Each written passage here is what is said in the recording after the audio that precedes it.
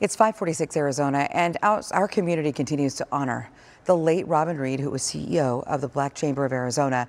The group has appointed a new leader to continue his legacy. All new for you this morning, I had the chance to sit down with Dr. Velma Trayham to hear her plans to open doors for all business owners here in our state.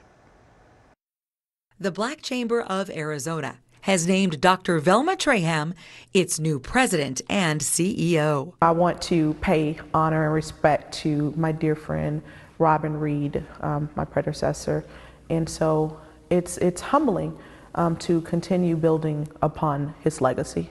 Before he passed away in late February, Robin Reed was on a mission to help minority business owners thrive.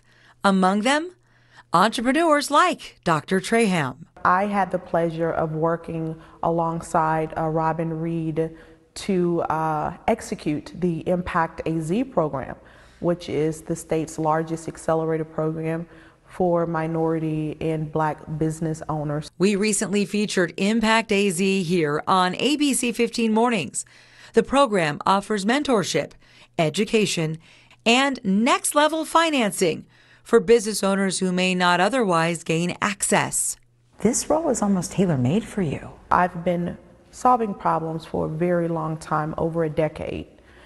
And when I think about the mindset and the strength and also the strategy needed for this role, I couldn't agree with you more. She's focused on expanding the Chamber's reach through collaboration and inclusion. We cannot operate in silos. We're going to have to collaborate and come together as one community, as one voice.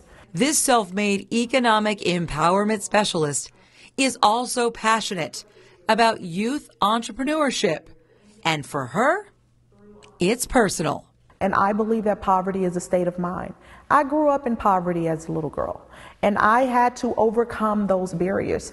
I had to lift myself out of poverty, and I'm just excited to continue doing it.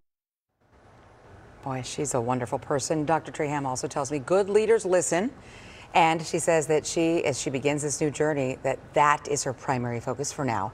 We posted more information on the programs mentioned in this story, and you can find all of it at abc15.com. I love what she says, too, about it being a group effort, right? It is, yes. It takes a village. It's not all of us working individually. It's all of us working together. And becoming stronger as a result here in this community. Yeah, great message. Thank you.